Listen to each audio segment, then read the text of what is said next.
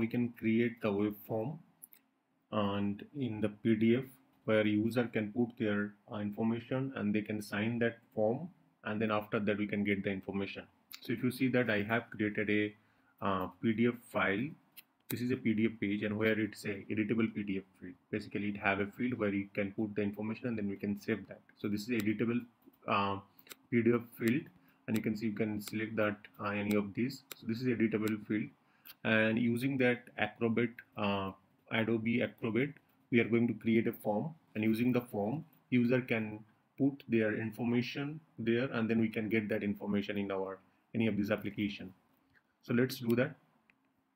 So very first thing, you have to go to this visit and create an account in adobe.com. Basically the purpose of this creating of this document is that PDF document is that get a customer signature. So get a customer digital signature. That is the purpose of this creating of this uh, editable, field editable, and then all those stuff. Basically what we can do, we can create a normal form, even sign up form where people can put that all this information. Instead of that, what we need actually, we need that the user customized signature, the digital signature. For that reason we are creating a form. So first you need to go to this visit the adobe.com, and here you need to create your account. So at that moment I am using the trial account. After that you have to click this sign, and here you can see that Adobe Acrobat sign options. Once you click that, it will ask for the login. If you don't have any account, you can create that. At that moment I have the account, I'm just logging that. So I'm just logging or trying to log in that. So the purpose, again the purpose of this, that I'm get the user digital signature, and that is for the official work purpose, not only for the sign purpose. So it's a digital, we need actually a digital signature. So once you log in that, we have this Adobe Acrobat signature, and this is the page. You can see Acrobat sign page. So once you click manage, under this manage you will be able to see that these are the I was trying to different purpose. So you can go to the web form, and here you can create your own web form. So just click the create web form. Once you click that web form, it will ask for the recipient. Do you want to put any recipient name at that moment? So I'm not putting any recipient name at that moment.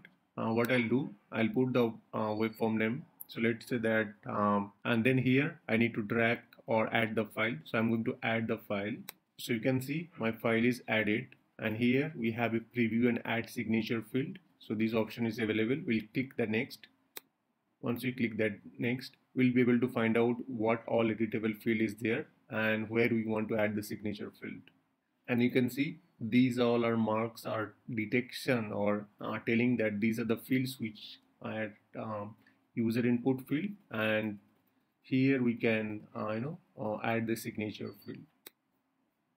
So simply you can drag the signature field here, and then this is, if you see, it's a star, so it means that it is a required, and we can mark this is also a required field. Just check this required field, and it will be, once we click OK, this have a star mark. So user has to have put this information before we make any changes, before they submit that.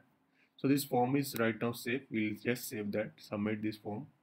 Once we submit that form, you can see this is kind of form got generated, and as I'm using the demo account, so it's showing the demo user only. And after submitting that, I'll get a C URL. So this is my basically URL, and here I'll copy this URL, and this URL, if we open the incognito, you can see I have a name field, and these are the field where I can put all this information, and I can sign the signature or type the signature or draw the signature, and I can do the complete signature steps. So let's say I'm just putting this information, and then I'm putting the signature here. Let's say any kind of signature I'm putting my name also bottom, and apply. So you can see the signature got applied, and bottom I have actually option called click to sign. I'll click that, and then please enter your email address to sign the document. So I need to put the email address because I have not logged in that, and then here I'll click that. So you can see after that I have received a mail. So it is just for confirmation that that is the correct email address or not. So I received a mail, and you can see that I have received a mail from Adobe Signature. So once I click the confirm my email,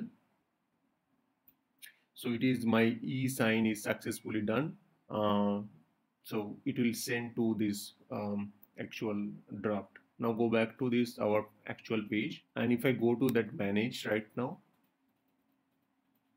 and if you see the completed at that moment, and you can see I have received a user sign up details. So whatever the user put all this information, I can open this agreement and see all this information. So my signature, name, email address, mobile number, everything is there, and even this timestamp. So this is how we can get actually user signature using that Adobe Acrobat sign.